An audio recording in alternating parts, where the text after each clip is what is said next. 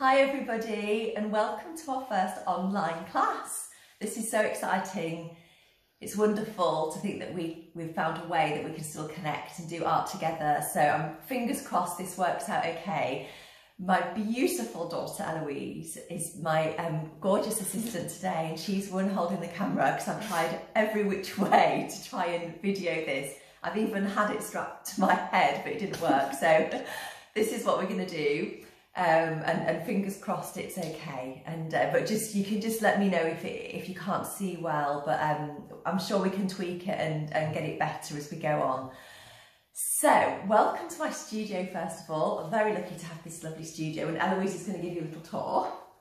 So yeah, nice that I can have my pictures out here and all my paper. I've got a little chair here which usually my daughters sit on, come and to have a chat to me or whoever does. So coming round, yeah, and then my lovely desk, which I've got everything that I need in here, and my easel. So today we're going to be doing this lovely hummingbird.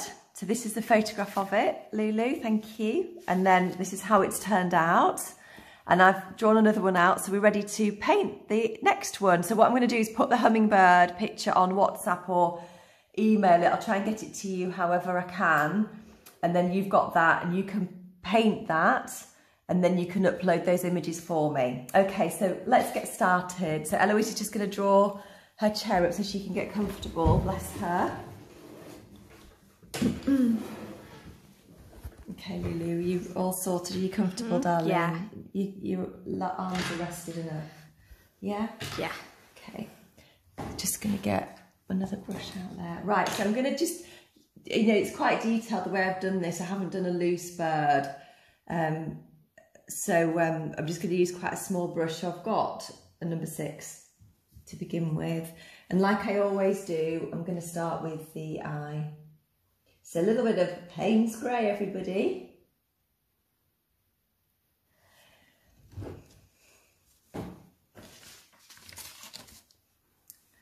Okay, so I can see in the photograph we've got a couple of little bits of light shining. So we're just going to identify those by just painting around them first of all. There's little shards of light. Okay, and then we're just going to paint our bird. Sorry, Lou, I'm just going to move that over there because I can't see that as well. Okay. Right, and we just want the eye to look pleasing as well, don't we? We don't want it to be a mean looking eye.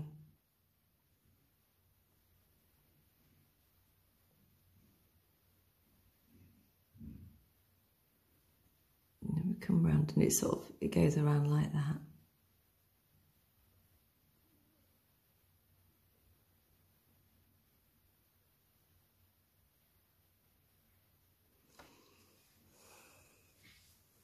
Okay, then I'm just going to grab a little bit of indigo, just to identify that ring that we've got around the eye, which when you download the picture, you'll be able to see.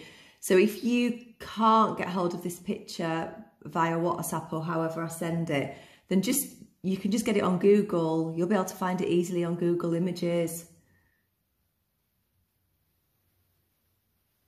Or any other hummingbird, I guess. You don't have to do this one. Okay, so I've just put that ring around, which I will fill in later, but it will just help the eye just feel sunken in. Okay, so we've got the eye done, and then let's start with the little bird. So we'll put a little bit of Payne's grey on his head, just lightly, because we still want to have this idea of the light hitting there, just a little bit there, and we've got a little bit of Payne's grey coming out to the beak, haven't we? Like that. And then a little bit here. Which, because that indigo is still wet, it should just bleed in a little bit. Okay, so just that little bit Payne's grey, and we'll just have a little bit going along his back as well.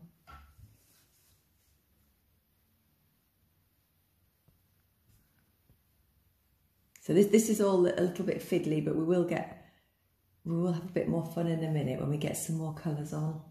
Okay, and we're just going to identify that there's a little bit of paper, so I'm just touching the paper ever so slightly just to get this a little bit of texture on the hummingbird's back, just down to about there. Okay, so just really, really lightly with my brush. Okay, so now we're just going to put our beautiful colours in. So I've got this Viridian green, so just this bright turquoisey green. And we can just pop a little bit here.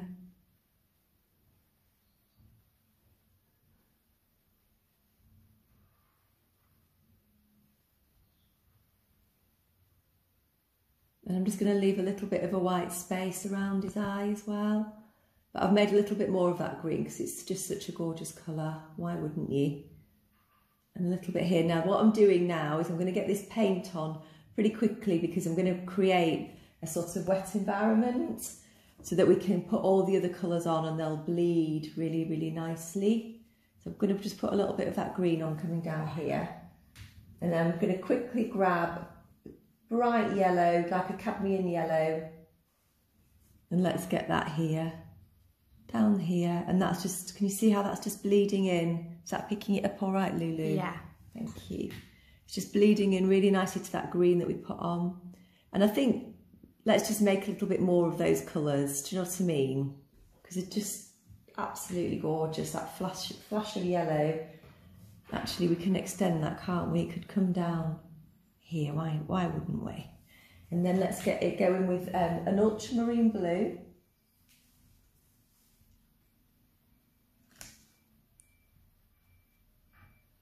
You're doing all right there, Lou. Yeah. You're doing an amazing job. Thank you. Okay, so I'm going to put that, I'm just going to go quite lightly, just a wash down there. Just keep it quite light. So all over with that blue. And then I'm going to get Prussian blue now. And let's just get some Prussian blue under here. So we know that we've got darker tones underneath, don't we? So let's just darken that off a bit. And let's just get a little bit of Prussian blue coming in here. Gorgeous. Okay. And that little bit of ultramarine should hopefully just be showing up. I'm just going to add a little bit more there. I'm just going to remove a little bit there. Yeah. And then I'm just going to tease out, just so that I'm a bit more in control, just the edges here, so we don't have such a hard line. You know I'm not keen on hard lines. Just tease that out a bit. And I'm just going to get a little bit of Payne's grey in there as well. So I'm just attacking this very much like it's fine art, rather than trying to be loose or interpret it. I am being pretty slavish to what I see. Put a little bit more depth of colour in around here. And just a little bit more under there. Under his throat. It's looking very pretty already. Okay, so we're just going to do the beak now. So I'm using a little bit of Indian red. And we can put a little bit of red in that as well, a little bit of cadmium red, just to make the colour for his beak. So that the Indian red will just soften off that colour, just make it a little bit more natural looking. Right, and then we're just going to do his beak now. So coming out. I'm just going to be really careful with this. I'm going to leave a little bit of light, a little bit of white paper. I'm going to do the whole thing in the pink, and then I can go over it with the Payne's grey as I need it.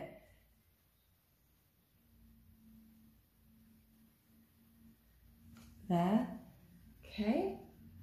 And then I'm just going to do the top as well. And I'm just going to leave a little bit, like I say, you can see that light shining. I'm just going to leave a little bit of that white paper.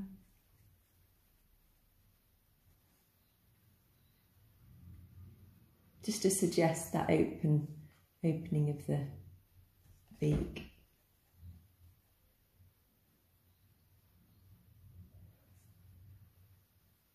because we can always close it up later, but at least we've done it, we've bought ourselves a bit of time. Okay, so then I'm just going to go with a little bit of Payne's Grey with my fine brush.